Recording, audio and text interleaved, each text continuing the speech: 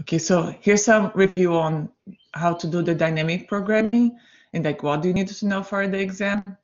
So in the exam, I'm going to ask you align this versus this. So it will be a one string. So string is the computer science word for like a word. You could think about it that way.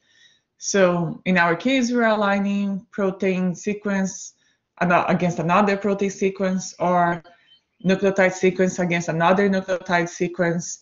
I didn't teach you the nucleotide sequence. It follows a similar approach when you do dynamic programming, but there is no Blossom 62 matrix for a nucleotide sequence because they didn't align a bunch of DNA sequences and see how often does an A substitute for a T or a C by a G.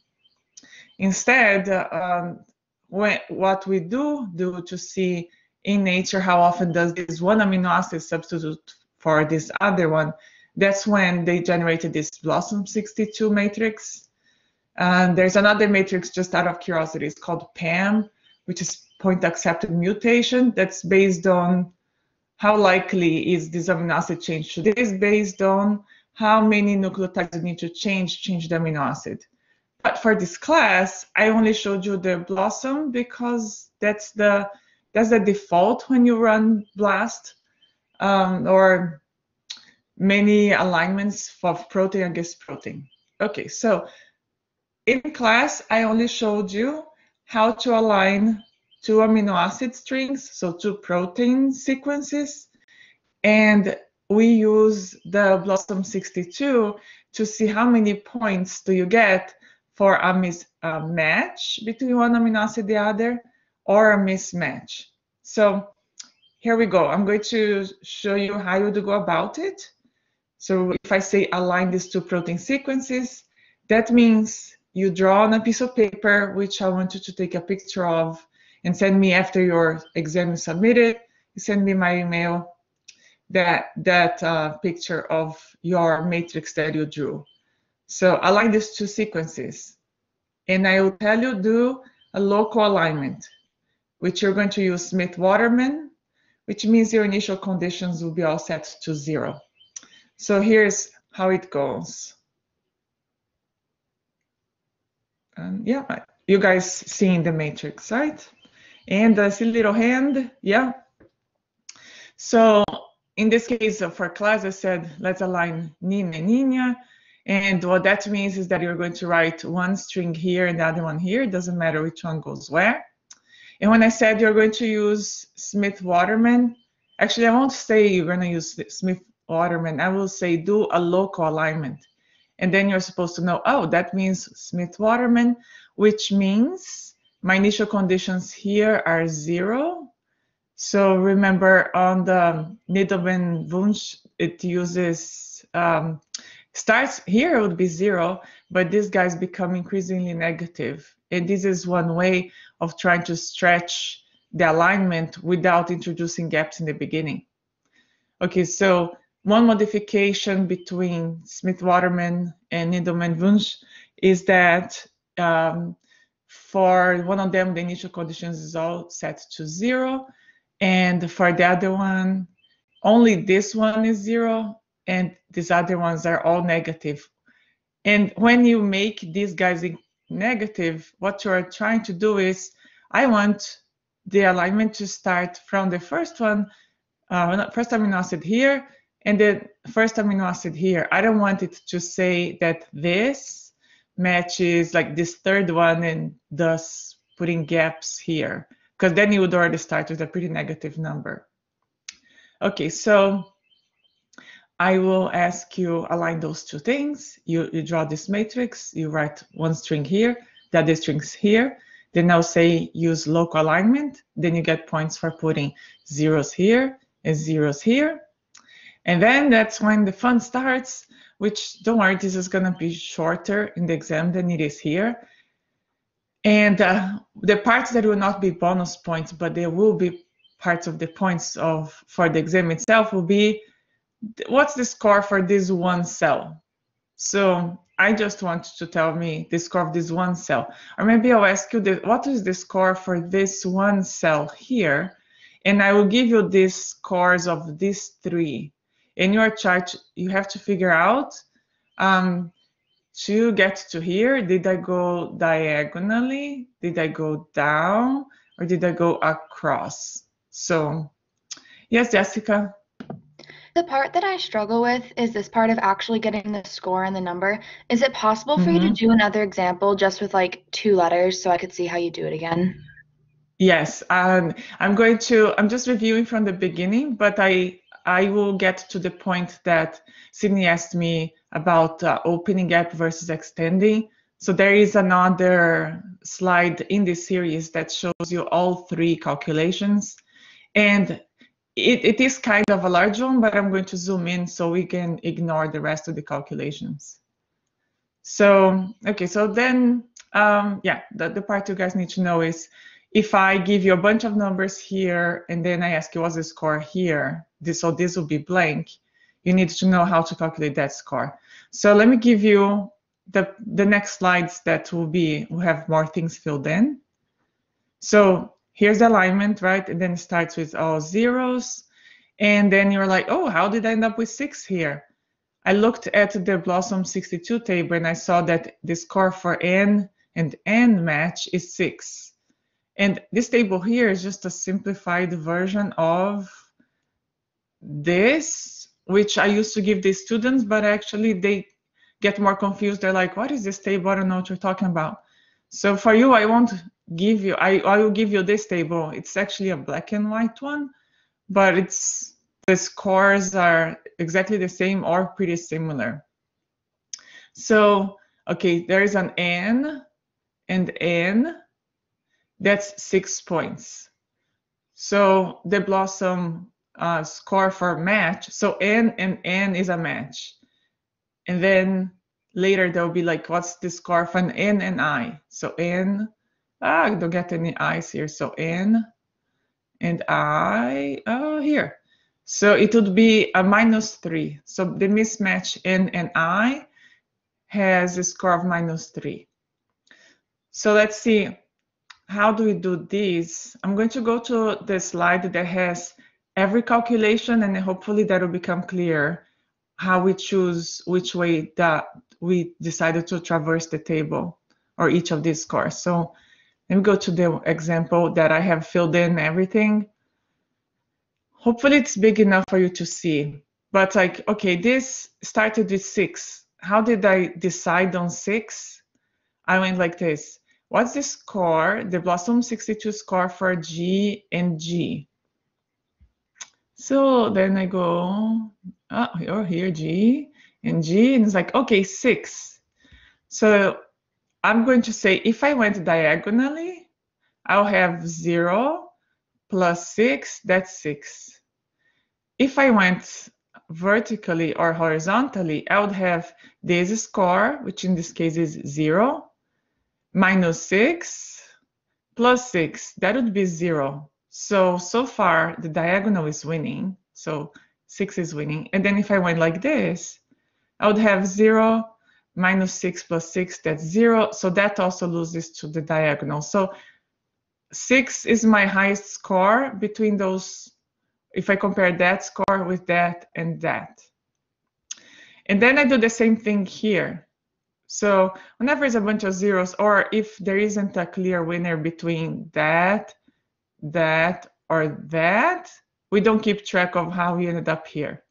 So if you see all of these, so this 0 minus 2 is -2, but it rounds to 0. That's another modification that for Smith-Waterman, if it's something's negative, we round it to 0. This guy that invented that, they came up with that either by doing simulations and figuring out what gives you the better alignment.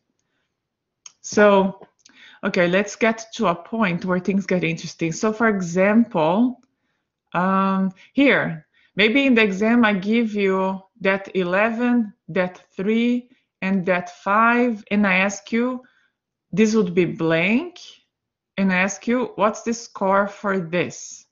So that would be a point on the exam that it actually counts points towards the exam. It's not just bonus. So you're like, okay, what's the score here? If I went diagonally, so there won't be these lines, right? These lines are after I decided which way to traverse. So if I went diagonally, I take the previous score. Let's see, the square with E and R, that is 3y3. That's E and R. I'm sorry, I don't know what you're talking about, but I'll go back to that. So in here, I have 11 points. So I always take whatever score is in this cell. So I'm calculating the score for this. We're going to pretend that all of this is blank from here on to the right. So that's all blank because we're filling this out like this. That, and then we are here. So then we do 11 plus, see if I'm going diagonally, right? 11 plus the score for E and E. Then I look in the table, E and E is 5. See that? So then I'll do 11 plus 5 is 16. So that's my diagonal. Then I ask, how about if I went, let's see, horizontally? So that's the second calculation here. I'll take that 3 minus 6 because I'm opening a gap. So here I'm telling you we get a minus 6 for opening, a minus 1 for extending. So a 3 minus 6 plus the blossom score of, so E and E is 5. So you're always going to take the score from the cell you're coming from plus the blossom score for those two letters. So in this case is E and E. And then you are not going to subtract anything if you're going diagonally, but if you're going horizontally or vertically, initially you subtract 6. And then if you're extending, you subtract 1. There's an example here, but I'll get to it in a moment. Okay, so if I went diagonally, I get 16. If I went horizontally, I would get 3 plus 5, that's the Blossom 62 score, minus 6 because I'm opening a gap if I'm going horizontally. That's 2. Okay, 2 is lower than 16, so I reject the idea of going like this. And then I explore the idea of going vertically. Then I take 5 plus the Blossom 62 score 5, so that E and E is 5. Minus 0 because I would be opening a gap vertically, and then that's 0. So I compare these three scores, and I see that 16 is my highest score, so 16 is the result for this cell, and then I figure, okay, I got 16 by going diagonally, so I keep track of that. Then let's do this next two, because that's where I'm going to answer Sydney's question on when is it minus 6, when is it minus 1. Okay, so this would be blank. I want to know how I ended up here. So I go, if I went diagonally, I would have 5 plus the Blossom 62 score, which is E and A, which is, again, how often are these two amino acids, how likely are they to substitute each other? And the positive scores mean that they're more likely than chance. The negative scores mean that less likely than chance. So E and A minus 1, okay, see the A there. So they are less likely than chance to substitute for each other. Okay, so I get that 5 minus 1, which is the Blossom 62 and E and A. That's 4. So if I went diagonally, the result here would be a 4. And then I say, how about if I go horizontally? Then it's 16 minus 1, that's the Blossom 62 score, minus 6 because I'm opening a gap. Then that's 9. And then I see, how about if I went vertically? I compare these three and I'm like, oh, the 9 wins. So the score for this is 9. Yeah, that's the next thing about how about when I extend it. So the highest score is 9. And then I'm like, how did I get this 9? By moving like this, which means that I opened a gap, right? And how do I know I opened a gap? Because I was coming diagonally and then it changed my direction, right? And then I'm like, oh, now I'm going horizontally. So now I opened the gap. My first change in direction is when I'm opening the gap. And then here's when you extend the gap. So I do these calculations again, diagonally, horizontally, and vertically. And now this is the kicker, which I'm showing you because I wanted you to see what does opening the gap mean. But it's in the exam, I'm not gonna make it this tricky, just so you know. Okay, so how do I know I'm extending the gap? Because here I just here opened, that's my first horizontal in this stretch, and this is my second horizontal. So instead of -6, I do a -1 here because I'm extending it. So let me show you in the alignment. See, this would be an opening gap. This is an extending gap. So when you open a gap, that's your first hyphen. And then when you're extending the gap, then that's your second hyphen. And maybe there would be more if seeing alignments with that. So let's see what else. So yeah, here I opened and here I extended the gap. But then you have to find the highest score, like on this corner, and to calculate the alignment score, it will be the summation of all the scores on the path. So you look at this corner here, and you're like, okay, 20 plus 15. So that's the thing I told you, that the brother sister going back home, right? They got to the end, then they somewhere here. So let's try this one. Then you do 20 plus 15 plus 16 plus 11 plus 6. That's one alignment score.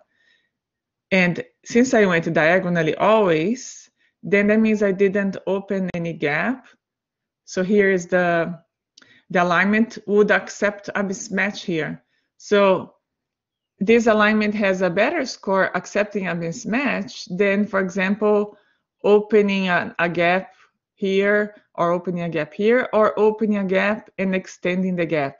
And then here you'd be opening the gap and extending the gap. So these scores are lower than that score, which means that the best alignment is the one not opening any gaps for this example. So let's see what else about that. Yeah, and then there were questions. Let's see, can I talk about extending and opening a gap? Yeah, so in the homework, I gave you an example of an alignment, or two different alignments, one that opened multiple gaps that were short, and another one that was opening fewer gaps but longer gaps. And so I wanted you to speculate what is true about that. But if you're opening many gaps that are short, then the penalty for opening a gap is probably lower than when you open very few gaps but make them longer. And if you guys go into this field, you're going to know that this is called affine gap opening. So affine penalties. If you don't go into this field, then don't care. Don't even listen. Okay, questions about the numbers of some of the boxes when you finish explaining. And okay, so Daniel, maybe you can ask that. So let me just see. Kendall asked, so out of the 3 paths, the end score is the path with the highest total? Yes. So you have to do all 3 paths, and then you find what's the highest score. So this comes with that idea of dynamic programming, which is you have a big problem. What's the best alignment between that string and this string? You break it down to sub-problems, which is, let's just align one letter at a time. So this is the sub-problem, which is broken into 3 problems, right? If I go like this, like this, like this, you find the optimal solution. So like, here's a good example. We could really have gone like any of these three ways. The optimal solution is this. And then you keep that optimal solution for this. And so each of these boxes has the optimal solution for the alignment between that one letter and that one letter going either diagonally down or across. So you're trying to see what is better, to accept a mismatch, in which case this aligned diagonally, or is it better to insert a gap? That's what that is answering. When you say, am I going diagonally or down or across? And then the overall solution is the summation of all these points. That's what's called the alignment score. And then the other solution that you see is the alignment itself. So there's the score and then the alignment itself, which the way you build this is T and T. How did I end up with T and T? I went diagonally. Oh, that means that T aligns with T. And then E and A, how did I end up there? I went diagonally. So I'm accepting the mismatch between E and A, which is when I say I'm accepting, I'm just saying, yeah, I know they're not the same, but it's still better to line them up like this than to open a gap. So I think, Cindy, now I think I answered all the questions from the chat. What would you like to ask me? Yeah, so I just had a question about some of the numbers that you got in the box. Hopefully, can you see my point? Mm-hmm. Okay, so yes, I one can. in particular, so it says Mm-hmm. 11 minus 2, but I have it that E and R are like the number from the blossom chart are 0. Mm-hmm. So it would be like 11 minus 0, and then it would be 11, and then you're opening that gap, so then it would be minus 6. So wouldn't it be 5 for that box? Hold on. E and R. You are right. The E and R would be 0. So where were we again? E. Yeah, so it would be Okay, this one. So that minus 0. right. So then that would be.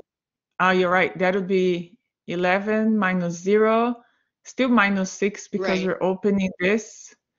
Then it would be 5, right? Yes, it would be 2 points more than that. Then this would be 5. Okay. You're right. And then that would this change that. Uh-huh.